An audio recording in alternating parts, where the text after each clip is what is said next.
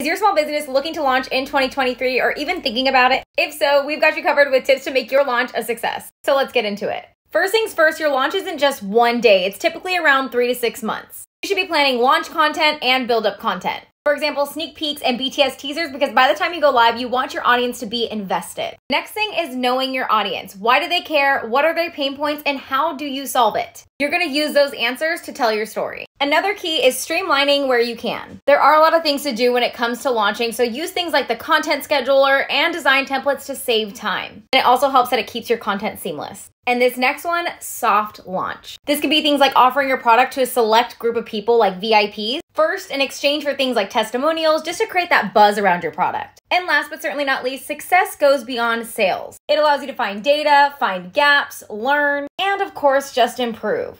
Make sure to check out how our Adobe Express tools can help you kick off your launch successfully. If you want more tips just like this one, make sure to check out the link in our bio because we have a blog post written just about this.